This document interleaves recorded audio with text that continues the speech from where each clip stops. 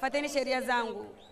Mtu akienda chini asipigwe. Hii ni boxi na si kickboxing. Na watakia mchezo mzuri, touch gloves. Haya, wasaidizi tutoke ulingoni. Labda ni mind games, hatuwezi kujua. Ngoja tuone kama ni labda kuna shida yote alipata kwenye training yake. Ni kusubiri na kuona. Ni master wa kickboxing dhidi ya master wa boxing. Kila mmoja ni master kwenye mchezo wake, lakini wote wako chini ya mwamvuli mmoja wa sayansi tamu, boxing, VITASA. Yeah. Aliniambia siku moja Ibra wakati wa VITASA Plus alikuja na Nasib Ramadhani. Akasema mchezo huu wa mateke mimi nitabaki na wakwangu pale pale. Ni Ibra Class bondia ambaye ukiwaweka wako wawili Tanzania, yeye na Toa Rubaa Kasim Kiduku, mabondia ambao wanapambana au wanapambana na bondia wagumu, lakini ni bondia mwenye nidhamu kama vile ambavyo namzungumzia Toa Kiduku. Naam, nimeona uppercut nzuri ya Khamis Muay Thai kwenye tumbo. Na baada naona Ibra hajafungua booster. Ameanza taratibu, anamgusa tu, sioni akipunch kwa nguvu. Zaidi akipapasa. Labda anataka angalau raundi moja ishe, kwa sababu ukiangalia zile touch labda utasema kwamba wana ni exhibition.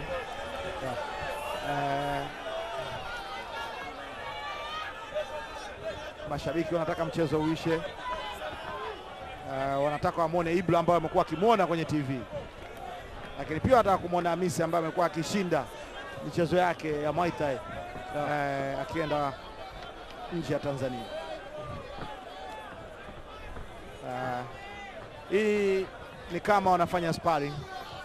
Yeah. Kwa sababu sioni zile ngumi za kiroho mbaya. Zile ngumi ambazo zinafunguka kwa power kabisa. Zaidi naona jab ya Class akitoa jab ambayo ni ya kugusa, akipiga akichanganya ngumi combination, apigi kwa nguvu, anagusagusa, akitoa right hand yake haitoki kwa power. Inaenda taratibu sana. Ni raundi ambayo imeanza kama sparring fan hivi, na sio ile sparring ya watu kupigana kweli, ni sparring fan hivi kagusana. Hapa kuna kazi. Salim yeye wote wa kwake. Wamuuliza kwani hujaja Zanzibar? Anaogopa. Lakini ukiangalia so far uzinduzi wa ngumi, ninachokiona mpaka sasa hivi ni labda Ibra anajaribu tu kutoa heshima kwa bondia aliyetolewa hapa, lakini mara nyingine unaweza ukafanya masiala ukapigwa moja ya kidevu ukasahau kwamba kulikuwa kuna exhibition. Sio ngumi ambayo wamekuwa wakitarajia. Labda booster ndio linaenda kufunguliwa hivi sasa, kila mtu apigane,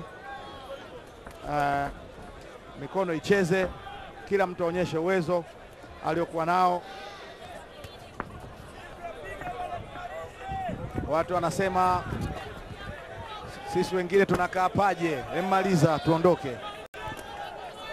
Jabi na kwenda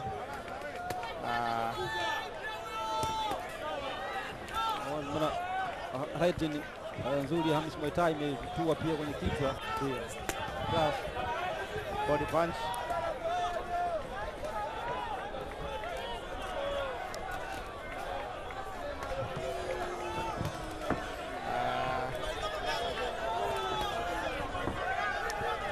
Natamani kusikia mahojiano baada ya hapa.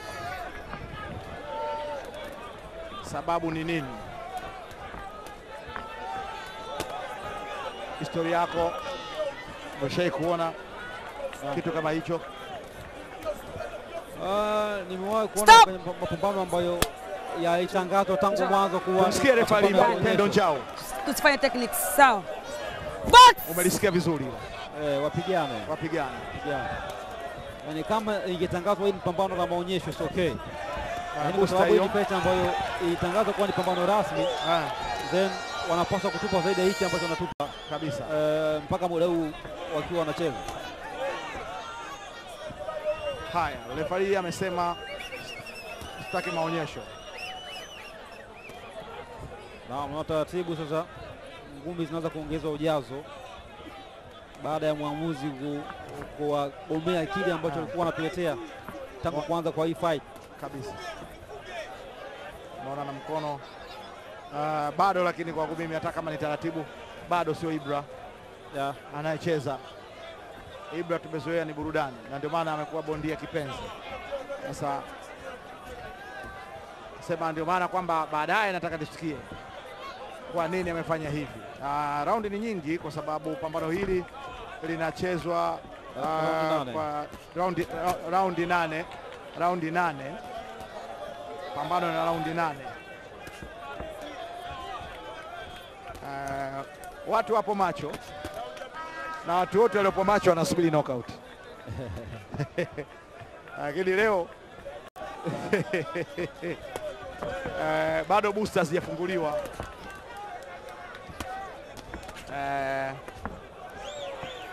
Kwani kwenye press conference alizungumza nini Hamisi? Alisema kuna ngoma inaitwa kidunini. Kuna ngoma maarufu Pemba huko, alisema ndo Stop. Mwisho wa round ya pili. Tuangalie. Muona ref Pendo Njao kaenda kuongea na kona zote.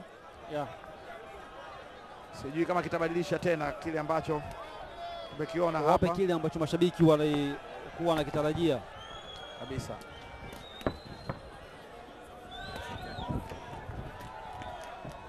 Ngumi zinatembea lakini sio kwa namna hiyo. Jebu yenyewe Ayumi, jebu inagusa.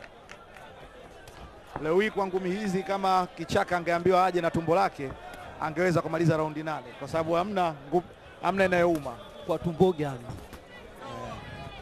Angeenda vizuri tu.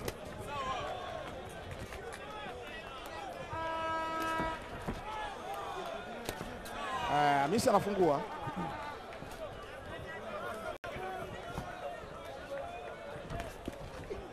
Stop.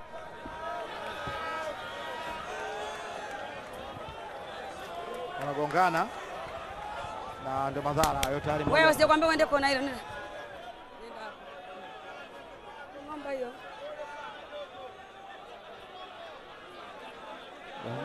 Ni ajali ya kugongana vichwa na aliyepasuka. Tupate picha za karibu. Picha za karibu kama Ibra na kati ya jicho la jicho la kulia.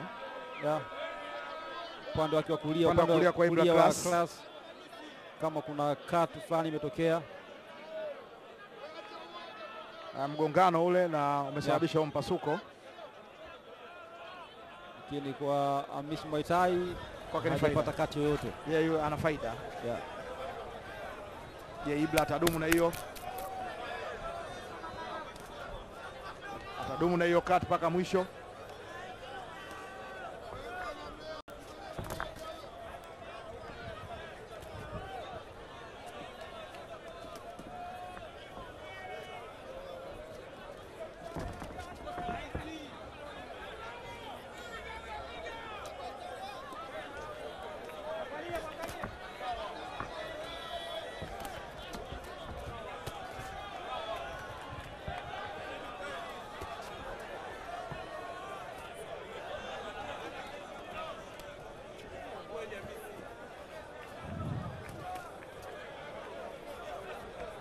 Ngumi hajachangamka.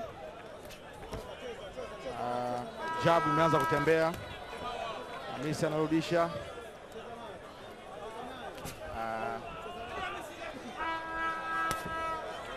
Peleka ngumi. Anza kuchangamka. Ibra amekuwa sasa na protect zaidi upande wa kulia. Upande ambao ukapata cut na imekuwa ni fight ambayo ule ufunguo wa klasi siku zote jab yake ambayo mara zote imekuwa kimwezesha kutawala distance na kuweka mbali wapinzani wake.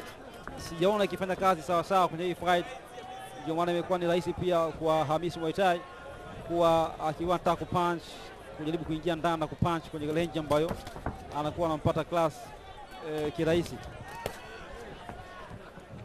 Bado uvumilivu wa mwili, anapeleka ngumi, ngumi zinatembea. Mwisho wa round ya 3. Auoni wa kipunch kwa nguvu, so imekuwa ni fight ambayo ni kama ina taswira ya maonyesho ndani yake. Sawa, katika raundi 8 tunaenda raundi 4. Kama tutaona uchangamfu, booster zitafunguliwa. Ibra naona kidogo ameanza kurudi kula hapa, kati nzuri.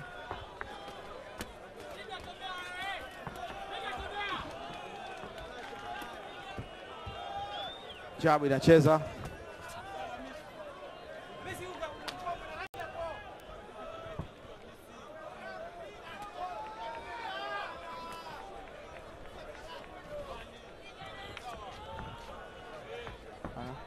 Unaweza ukasema kwamba pambano la dula lilichangamka, ilikuwa na uchekeshaji.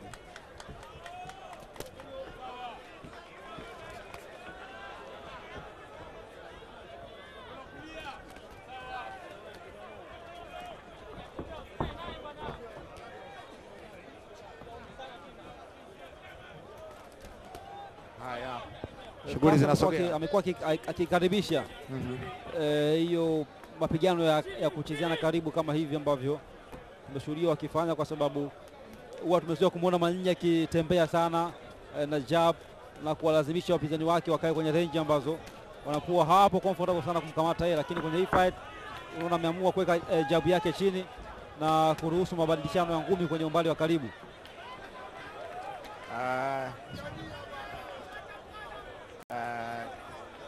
Ibra anadonoa tu kwa sababu na uhakika booster likifunguliwa ana change stance. Sogea Ibra. Hamisa anaonekana kwamba yupo kwenye yeah, sijui cha kukwambia Aidan. No. Lakini be honest, raundi hii ya 4 pambano limeboa. Yeah. They are not fighting. Halijaenda kadiri ya kile ambacho wengi walikitarajia au kadiri ya kile ambacho tumekiona kwenye raundi zilizopita. Unajua ambazo mabondia waliopita wametupa fights ambazo ni za ushindani, lakini kwenye hii fight mpaka muda huu yani ipo chini ya kile ambacho chini ya matarajio ya wengi. Hapa utafikiri ni bongo movie ambayo Ray Kigosi na Kipunje wanapigana. Yaani wameamua ingie ulingoni wafanye exhibition kwamba gusa hapa tuzunguke na kitu kama hiko, lakini hamna ile ngumi ambayo tunasema tumeiona au ngumi tumekuja kuiangalia au ngumi ambayo tunataka kuiangalia. Ni ukweli ambao raundi ya 4 hiyo imekamilika. Yaani kama kwa Kiswahili inaonekana kama ni pango ambayo imefanyika, lakini ngumi haipo hivyo. Watu wanawajua wapiganaji. Uwanja wote wa Mao umenyamaza. Naam. Yaani kwa mzunguko wa ngumi hii unaweza kuweka kamera moja tu.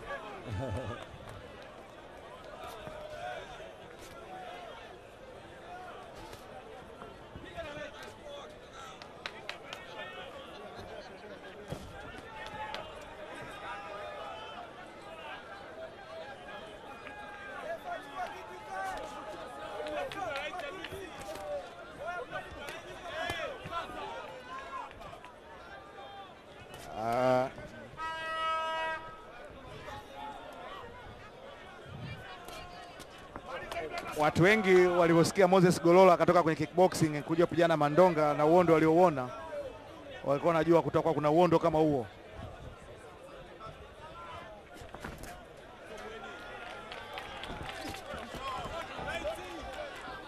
Hapa inaanza kukupa hamu sasa ya kuwatafuta wakina Ashraf Suleiman, Amur Zungu.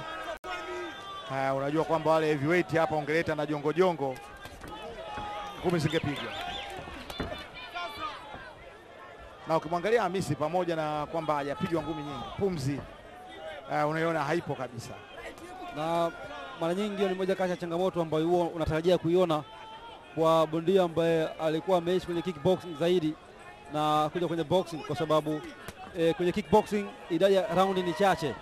Raundi ni maximum ni 4-3, lakini kwenye boxing fight zinakwenda mbali sana, so wengi ambao wanatoka wana switch kutokea kwenye either MMA au kwenye kickboxing, wakija kwenye boxing wana struggle kwenye upande wa kuendana na urefu wa fights za boxing. Conor McGregor mwaka 2017 pia zida Floyd Mayweather, ilipofika raundi za katikati akakata pumzi kabisa. Hiyo moja kati ya changamoto ambayo mara nyingi nimekuwa nikiona kwa fighters wengi wa MMA ama kickboxing ambao wanaamua kuswitch kuja kwenye boxing.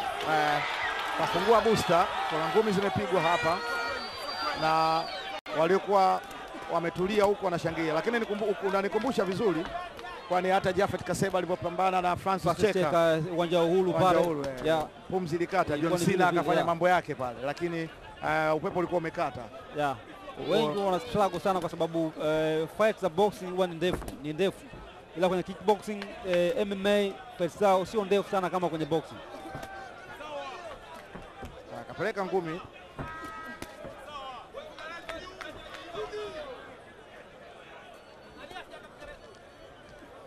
kila mtu anategemea kuona kwamba kile kilichofunguka kipo, lakini Ibra anapiga na anarudi na uhakika hata Manuota Kombinenga leo hii hawezi kutengeneza biti sawa sawa. Leo angekuepo mheshimiwa hajaondoka, pangeendelea kwa hivi, kwa sababu amekuja kuangalia ngumi, amekuja kuona vijana wake wako vipi, na uhakika atakuwa anaangalia kwenye TV. Mandonga ameongea vizuri na wamecheza vizuri, na mvua inaanza kunyesha. Je, hiyo ngumi itaisha saa ngapi?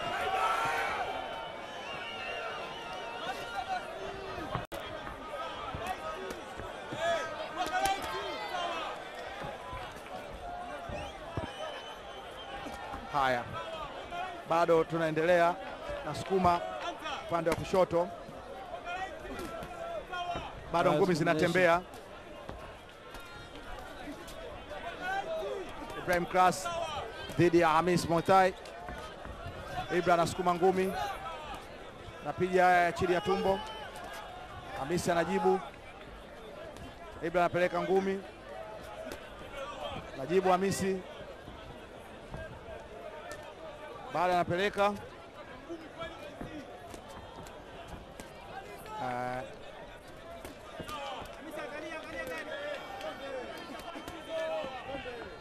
ngumi nyingi za Khamis zinaishia kwenye mabega.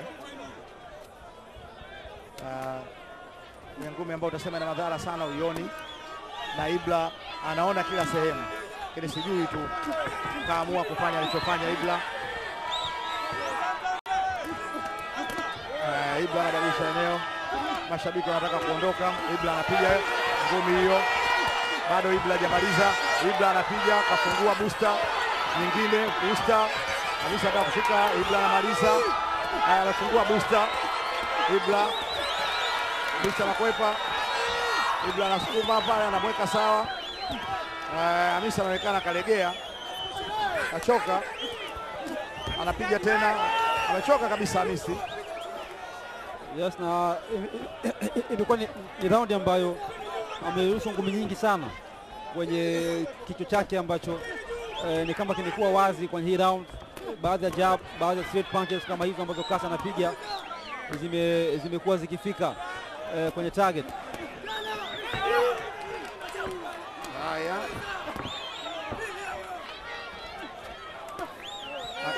body punch hiyo imepigwa upande wa kushoto kwa Khamis. Kona ya Ibra anamwambia sasa maliza, mpaka wengine wanaomba mvua ije tena kama vile kwa sababu mvua ilivyoanza kunyesha Ibra akafunguka. Nyingine hiyo, nyingine tena hiyo, nyingine tena. Mwisho wa round ya 6. Ilikuwa ni round ambayo at least kumekuwa na mapigano ambayo ni serious, na imekuwa ni round ambayo tumeshuhudia ngumi nyingi zikifika kwenye targets kwa wote wawili, lakini ni Class ndiye ambaye amefanikiwa zaidi kwenye round kuweza kuland punches nyingi sana kwenye kichwa cha Khamis Muay Thai, ambaye kuna muda ni kama alionekana anataka kushuka chini, lakini bado akaendelea kuwa active kwenye fight na raundi nyingine zilizopita. Haya, concentration. Mvua imeanza tena, mvua imeanza. Tuone kama Ibra atafungua hilo booster. Haya, anza ndani, bado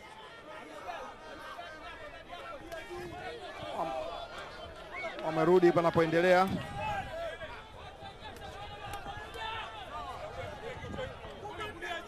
Bado anatupa.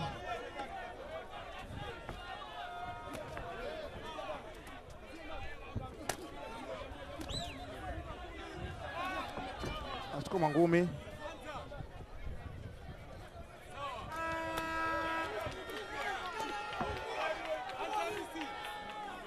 Kuna neno alisema Ibra ambalo siona, alisema nitampiga pija, tusitaki kumpiga knockout.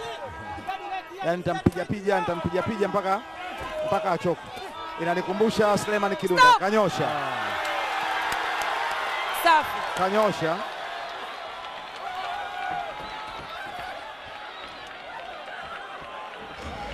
Yes, ni technical knockout ambayo imetokana na accumulation ya headshots ama ngumi nyingi za kichwa ambazo nimeona Khamis amekutana nazo kwenye hii round iliyopita, na tangu kuanza kwa hii round ndio ambayo naona imempelekea kuamua kuretire na kumfanya Ibra Class kushinda kwa technical knockout.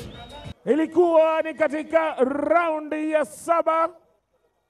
Mtu akanyosha mkono hewani kama anapunga bendera. Ilikuwa imebakia dakika 1 na sekunde 7. Baada ya kuona masumbu yamemzidi, akatulia. Refari akasimamisha pambano. Kwa mantiki hiyo, hii ni technical knockout. Mshindi wenu sio mwingine bali ni Ibra Class Mawe.